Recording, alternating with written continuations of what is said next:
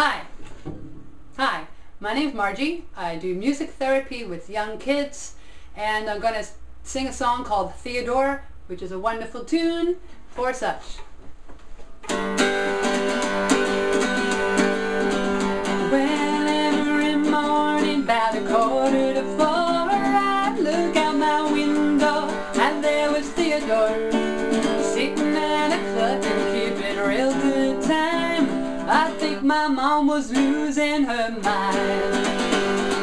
Ba ba ba ba ba ba ba ba ba ba ba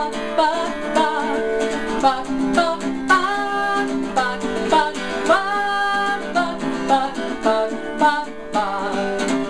Well, Theodore was loads of fun to have around. I put a leash on him, he followed me to town. No other chicken could cluck like him. He'd come up for some air and then he'd start all over again. Ba ba ba ba ba ba ba ba ba ba ba ba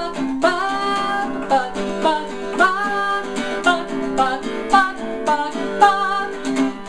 Well, one day I came up with a fantastic plan to charge people to see him and open up a stand. Now people come from miles around to see my Theodore, and my mom don't complain anymore.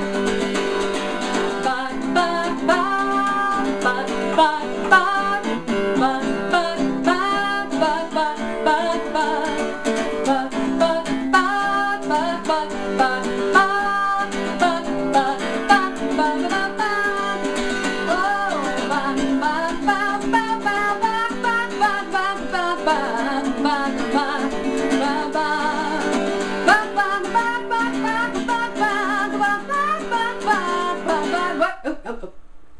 Sorry, I got carried away.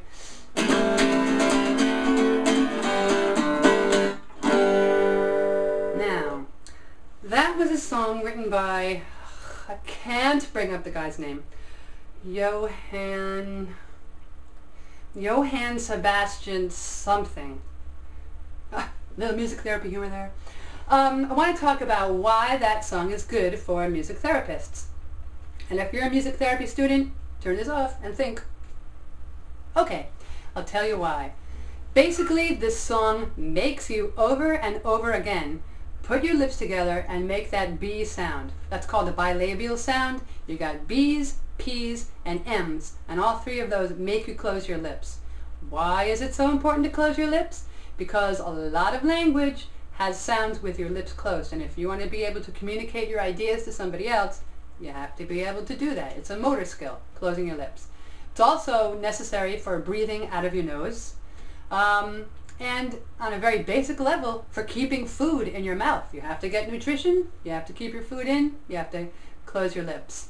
And when the food is in there and you're chewing it correctly, you're actually using those muscles and you're getting them exercise that you are going to use for clearer speech later on. So it all works together for the good. It's all good.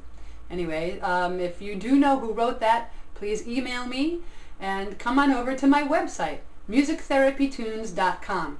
It's got lots of good music on it, some more videos, and lesson plans galore. See you there.